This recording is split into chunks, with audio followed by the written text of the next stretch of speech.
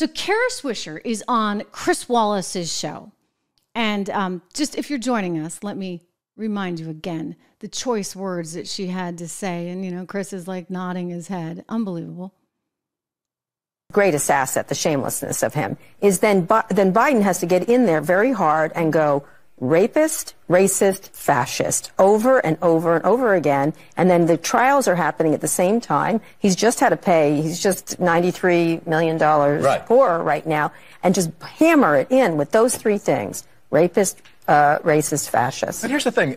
Thank voters, you. That's lovely. I mean, I was watching this, or actually listening to it. I was actually listening to it. See, I listen to all sides. I actually really do. And I think it's important that you hear all sides, because you need to know where they're coming from. I was listening to this and I thought, wow, like this is where they're going to go, because what else have they got? They're going to go there, and then they're going to go to another place, a really dark place, as we heard this member of Congress do just this afternoon. President Biden fully complied with the investigation conducted by Special Counsel Hur, who did not find evidence sufficient to warrant criminal charges. Despite this outcome, Republicans have used the special counsel's report to further their longstanding efforts to re-elect the former white supremacist in chief, Donald Trump, who faces 40 criminal charges related to the mishandling of classified. Let's play it again. Chief Donald Trump, who faces 40 criminal, the former white supremacist in chief, Donald Trump, who faces 40 criminal charges related to the mishandling of classified documents. She called him the former white supremacist in chief. I mean, wow.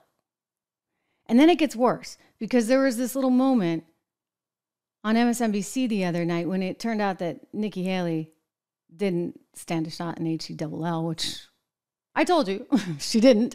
I told you Ron DeSantis didn't either. Anyway, they're freaking out.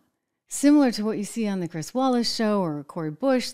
Here is MSNBC totally losing it and saying some really wild stuff. And I have a chart that I'm going to show you that's going to explain why they're saying this crazy stuff. But watch. But Republican voters don't vote that way. They don't vote based on economics or based on the benefits they're getting economically from the president. They're increasingly, from the Tea Party on, Republican voters don't vote that way. They don't vote based on economics or based on the benefits they're getting economically from the president.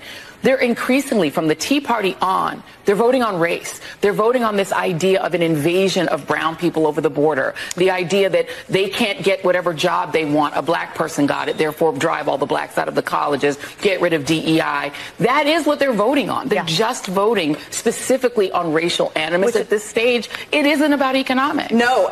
But we got you. Okay, we got you, Joy. And you see the reason they're doing this? Let me show you. It's because of this. See this chart? I'm going to make this bigger so you can see it for real in the screen. This was put out actually by a guy over at the FT, the Financial Times, today.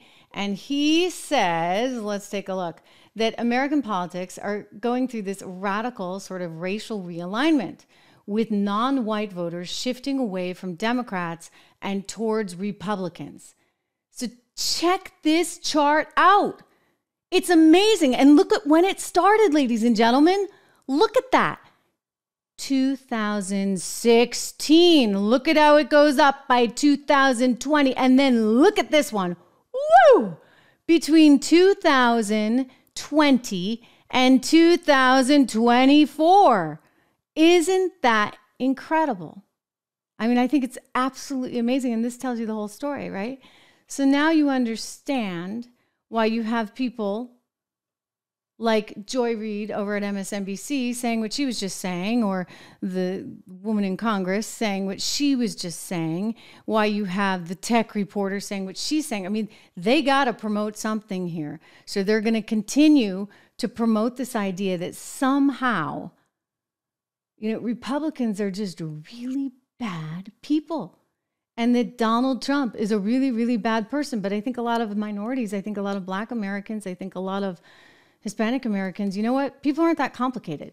They want what is better for them and better for their families. And what they have realized, and by the way, all the data proves this. I've looked at median incomes under both the Biden administration and under the Trump administration. And what we see over and over and over again is, in fact, that the income, the median income under Donald Trump grew at levels that we hadn't seen in 50 years.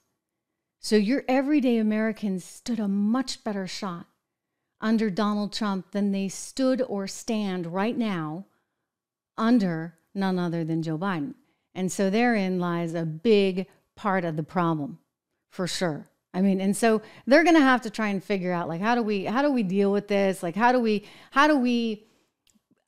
correct this? And they're going to try and correct this by telling you that somehow it's all the bad Republicans. Here's another woman on Chris Wallace's show. I want to play this one for you because, again, she's got this idea somehow that, again, it's the Republicans that are so horrendous. The wider awful. problem here is that what we see is that Republicans have become an anti-immigrant party.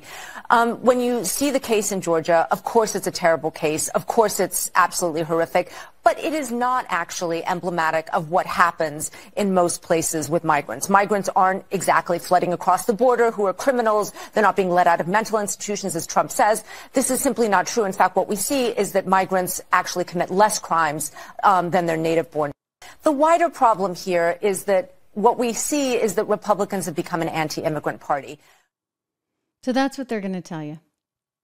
Okay, everyone, they want you to think that you're a bad person if you vote for Donald Trump, that you're voting for fascism, that you're voting for anti-immigration, that you're somehow racist, sexist, you name it.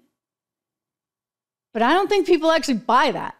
And that's why you're seeing this amazing sort of shift in the demographics between the parties. And that's why you're actually seeing all of these polls say, yeah, you know what? I think Trump can do a better job. So now it becomes a situation where, as some of you are pointing out,